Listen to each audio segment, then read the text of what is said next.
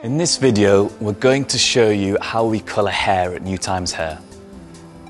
The first thing we need to do is bleach the hair.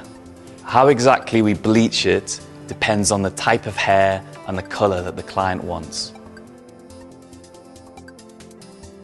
We can then colour the hair according to the colour sample or the colouring.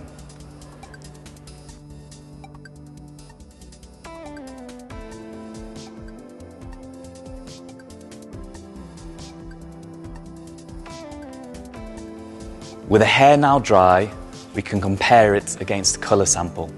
How do we know that the colour is going to last and it's not going to fade? Well, we're going to show you what we do. When we pull the hair out, you can see that the water is still clear. This means the colour has not faded. We also do a little test so that we know that the hair is not going to tangle. So we'll wash the hair with detergent, and this will take off the protective oil on the hair.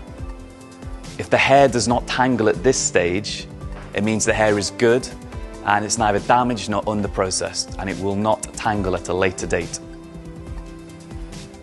newtimeshair tests all the hair that we use in our hair pieces, and you're assured of top quality hair.